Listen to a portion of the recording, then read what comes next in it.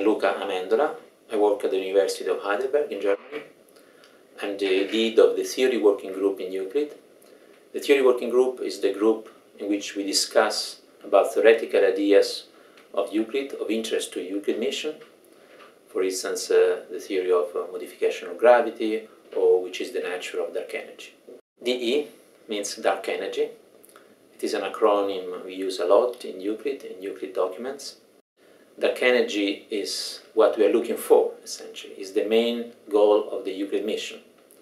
Dark energy is a fluid or a substance, we don't know yet exactly how to describe it, which is supposed to drive the accelerated expansion of the universe. The accelerated expansion of the universe has been discovered a few years ago. We know that it's there, it's a real effect, but we don't know what is really driving it, which means what sort of matter or energy is driving this accelerated expansion.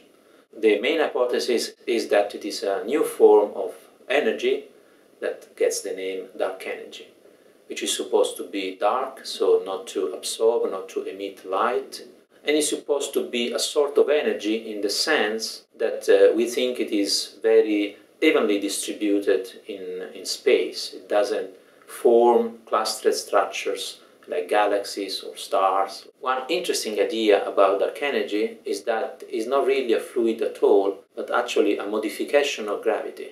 We think that we know gravity very well, but actually we do so only on some scales in the solar system or in the galaxy. And we don't know very well how gravity behaves at very large distances.